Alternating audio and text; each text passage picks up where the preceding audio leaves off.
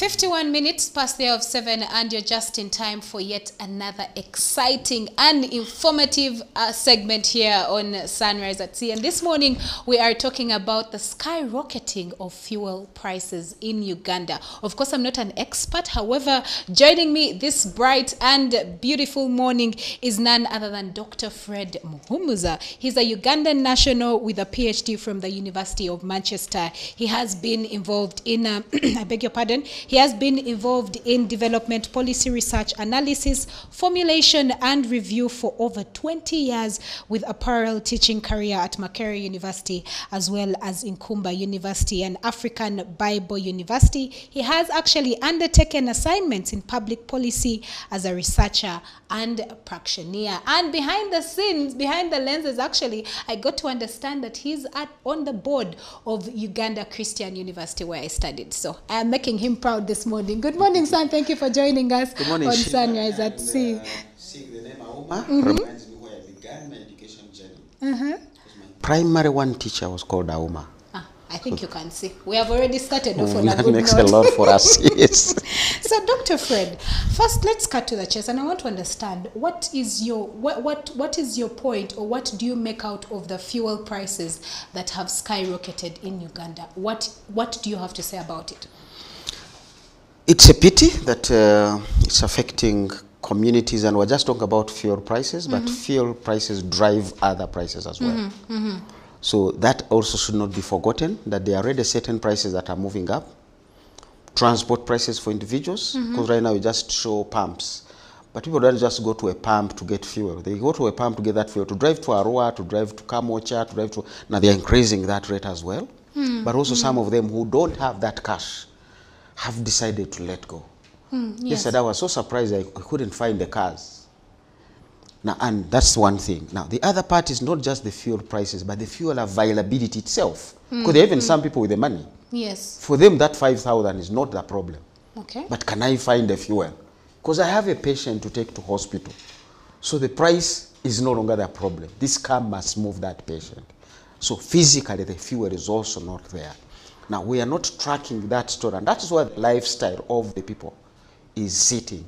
Because the fuel price is affecting that lifestyle. There is a person who will certainly die because fuel wasn't available, or because they couldn't afford the new rate of getting the patient. There are children who are going back to school, and one of the things we talked about, opening schools, school fees, people didn't talk about this huge cost of the requirements of the school. Yes. And it's always a long list. But when you look through it, people will say schools have dumped things, fine, okay, no shovels, no cement. But toothpaste, soap is about your child. Yes. This bathing soap, the sweater is about your child. The textbooks, the pens. It's a long list of things. Now, all those prices might be rising in some places just because of those fuel prices. So it's really not just a fuel price. It's the whole entire livelihood setting of Ugandans that's being disrupted, but also the anxiety. Really, the anxiety alone is not a nice thing to have within your own livelihood as a person. Yes. So, Dr. Fred, Energy Minister, of course, that is Ruth Nakarawa, did put out a statement, and I quote, she said, there is no point as to why we should term this as a global crisis, and warn that petrol station owners should not hike prices. So I'd ask you, do you think that this is a sign of a dying economy, or do you think that there's a much bigger issue in terms of fuel prices hiking? There was actually a kind of engagement yesterday when the permanent secretary said, this is not an economic problem. And people said, but supply. Yes, supply is an economic concept. But some of the things that disrupt supply are not necessarily economics. So it has nothing to do with the economy from where it is originating. But has everything to do with the economy where it is taking us. So it has nothing to do largely with... It can kill the economy, but it's not a sign of an economic failure. Because as we know that this shock has literally been brought by people in the Ministry of Health, and there are also additions that people are saying also the revenue collection people who wanted to track and tag some of these trucks, because you will say we're transiting to Rwanda, to Congo, to Sudan, and then you reach Kamocha and disappear there and offload the fuel. So there is also that complexity. Now these disruptions of the supply chain of fuel is literally speaking to how should we make our decisions. and shift through them by looking at the direct and indirect consequences. Talk about policy making. We always look and say, what are the costs and benefits of the decision you are taking? Yes. And the costs and benefits can be economic, can be social, can be political, can be very many things. There's a discussion you don't want to get into. We are having a war in the Congo. It requires fuel to fly the jets, to move the tanks, to move the trucks. So how well is the military, our military, provided for, so that they are not disrupted in their operations? Yes. Knowing that they also tap from the same sources of these same trucks we're talking about. So when we are doing policy making, you really want to come and say, what are the costs and benefits? The security, the policy. Is this the right timing for me to be doing this when schools are opening, when we are starting on? So you don't just wake up from Ministry of Health headquarters and say, this is how we're going to deal with COVID. COVID has been around for 2 years. Are we still learning the ABCD of COVID management, really? So there are quite a number of questions that I would really want to delve into. How do we make decisions in government? Who makes the decisions? And we're now into the program-based budgeting. And economy is one thing, as we've put it. And looking at the effectiveness, I mean, if you're putting a policy in place, don't you want to look at the fact that is it effective? Are people going to actually adapt to it? Because looking at the truck drivers who are parked at the different border points, they're saying it's a double charge. They're already tested in Kenya. When they come here, they provide. However, Uganda is saying, no, you have to test again. So does that make sense? And that's the science. These are the real medical doctors. We have all grown up knowing, at least in the last 2 years, that all you needed was present a valid test of 72 hours. So why don't you just say, guys, before you turn up at the border, just like they've been doing with the airports, we also began testing people landing at the airport, and I'm like, has this COVID now changed that we must test everybody, or are we just making money, as people are trying to put it? Because that also can be hanging out there. But also the RDT test they are using is not very good when people have no symptoms. So what are the options have been there over the last 2 years? Couldn't we have shifted through this? But going back to that conversation of we look at cost and benefits, then you begin to say, fine, I want to protect Ugandans. Yes. But also, I don't want to kill Ugandans using, because of the implications, the side effects of the decision I am taking. And we are saying for the last 2 years, when COVID has been around, we have learned how to protect Ugandans. We have many options to look at. Remember, truck drivers were a conversation when President Museveni first locked down? Yes. Again, they were a conversation. But the president was very clear. He said, no, logistics must continue coming through. Limit just the driver and the conductor. Also find gazetted places for them. I remember women came up and complained and said, the men now you are saying just drive through Iganga, the next stop point is in Soroti. These are our husbands. Whenever they would pass through, they would leave us with some money, and now you are not allowing them to stop. Those are the social costs, but of course health was important. Yes. So there are gazetted places, we have been there.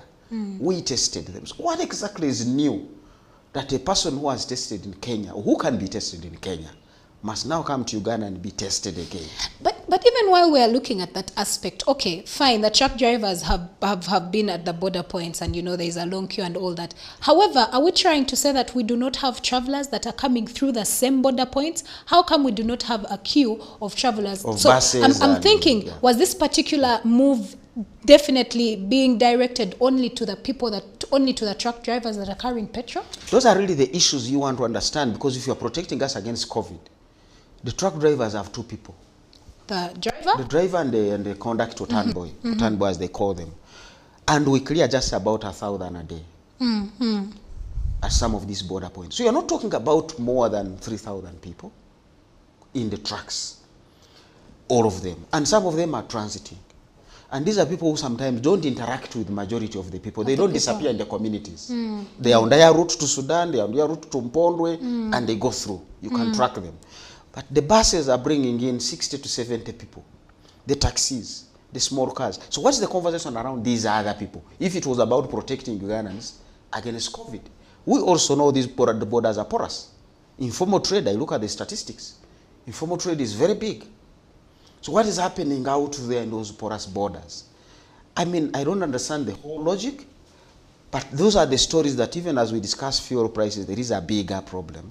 There's more than meets the eye. There's more than meets the eye. Now, that we need to have an engagement on. Okay, now Uganda consumes almost 6.5 liters of fuel on a daily. Million What liters, does that mean for the country at large? It's both. It's a good thing, really, because fuel is a driver of the economy. So if I hear we are consuming 6.5 million liters, there are two things to it. Remember, we pick about 1,350 shillings as tax per liter of fuel sold. So you know how much revenue is going into government. Exactly. It's about 1,000, I think, and 60 shillings per liter of diesel sold. So 6.5 million liters times over 1,000. The URA is making some good money, which can go and do something good. So but now also, if we have a standstill in the truck drivers moving, that means there's so you also see that the revenues are going to be dented. Affected, definitely. And somebody never looked at this.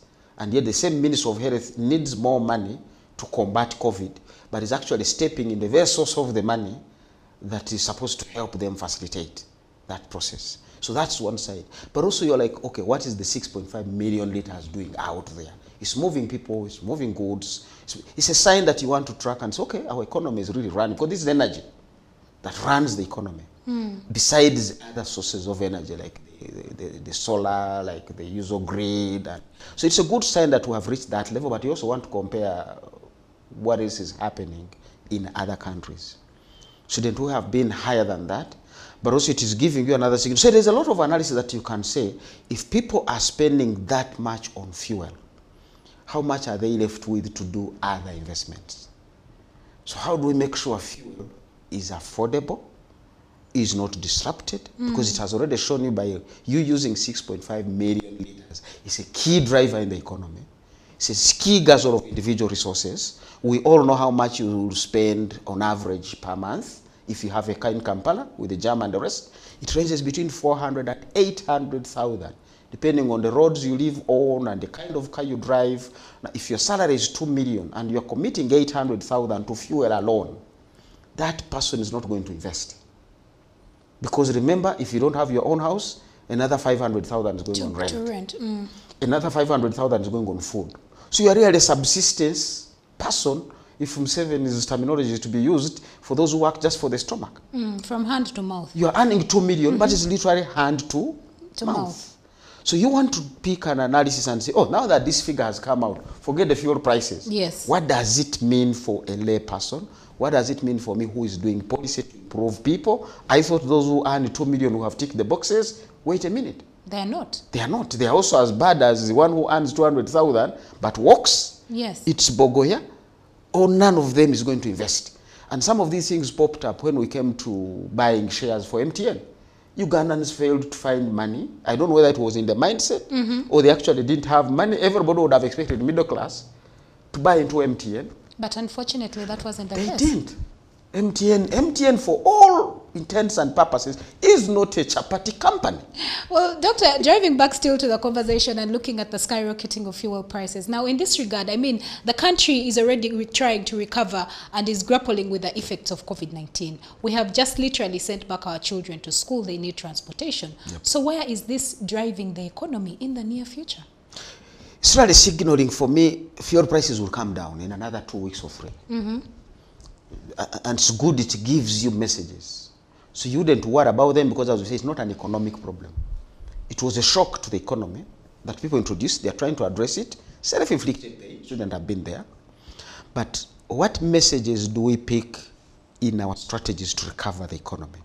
Most people will simply be saying, give money. SMEs, fund them for recovery. Now you begin to see that there are certain policies government is making which are going to be more hurting to the SMEs besides the money. Because right now the whole conversation is banks are overcharging us. Now can you tell me the cost of this fuel price increase on an SME business? You are a lady and we all go into saloons. These young fellows, we don't walk into a saloon which doesn't have a generator standby. Because we know Meme is not reliable. Some fellows don't even have that power to do their fridge and run it there. So literally some town, it is the generator that runs. How have we affected that SME? So it means that in the recovery phase, we need to be really concerned about the policy decisions government is making. How are they impacting positively and negatively? What risks are they throwing to these people who are really going to recover the economy. It's not government to recover this economy. Government is always a parasite, but a good parasite at times, you know. Sometimes you go and doctors will tell you, don't use a lot of antibacteria. We really need some bacteria in your body around you to do some work there. So government is that good parasite in there because it taxes us. It's supposed to give us back something, but then the economists, they say, no quid pro quo, don't pay tax and expect anything. If nothing comes, still pay your taxes anyway. But something usually comes back. But that's where you want to interact and say the real drivers of economic recovery is going to be that private sector.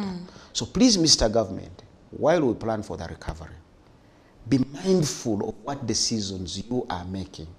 Because you might give a good policy in the morning, SMEs will put money for you there in a circle. And then the decision you make in the evening underwrites everything. It becomes snakes and ladders.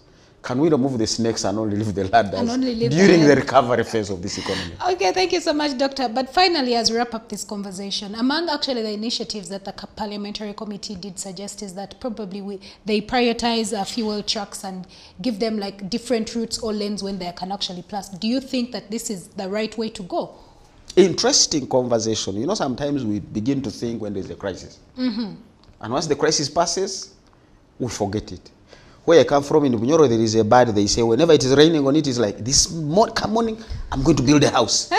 The moment the morning comes and rains, so it forgets. We have been there before. Yes. 2008, there was a crisis in an election in Kenya that disrupted the fuel flow. Yes. We said, oh, we need the southern route to Tanzania. Or we need to move fuel because these fuel trucks are breaking the roads. By the way, they are still breaking the roads. Yes. Let's put fuel on the railway. We have had a conversation, standard gauge railway, meter gauge railway. Fuel should literally be on the trucks. The rail trucks, not the vehicle trucks. But now I'm hearing conversation, people are saying the owners of the trucks lobby government to undermine the other decision. So for the last 15 years, we've really been grappling with moving fuel onto the rail line. And we have not done it. So the discussion in Parliament should not even be to prioritize the trucks as in the vehicles, but rather the trucks as in the rail track. Let's move a lot of our fuel there. The Kenyans are going to vote, I think, 9th of August. It's tense. Raila versus Ruto. The Chikuyus this time have no candidate, but they have people they are supporting. So what will happen in Kenya? What if, again, now it is a crisis, but as a result of when you are landlocked, you watch all these things. Yes. It's scenario-based planning. We pray the Kenyans sail through very well. It's important to us. But what if it doesn't? It doesn't. Do we have a contingency an plan? option? We have been saying, even the rail trucks as we're discussing them, why don't we use Lake Victoria? Why bother to build a railway for cargo from Kisumu, which is on the shore of Lake Victoria, to come and end up in Luzira, which is on the shore of Lake Victoria? Why don't you just use that lake from Kisumu, from Mwanza, directly to Port Bell? So there is a lot to think that I think members of parliament need to be delving into rather than prioritization to this. No, this is just short-term measure. And I always tell people, diarrhea is a good thing. Okay. It's telling you have a problem in your stomach, but I'm sorting it out as fast as I can. All you need is keep drinking. Don't eat what you ate in the morning. Food poisoning is bad. Policy poisoning is a bad thing. Well, thank you so much, Dr. Fred Muhumuza, for being a part of this information and adding more light to this particular issue. It's a pleasure. And that winds up the conversation that we had for you this morning. I hope you did pick a thing or two. I hope you were able to understand that when it comes to decision making, policy analysis is very important, that you understand that the policy you're formulating or putting in place, is it at the right time? What impact is it going to have? Is it going to be adaptable? Are people going to be able to take it in and even follow it? So these are some of the issues that as policymakers, I think you need to think about even before you make policies or even pass laws. Otherwise, thank you so much for being a part of the Twitter Jabs. Up next is beauty, wellness, and lifestyle. Good morning.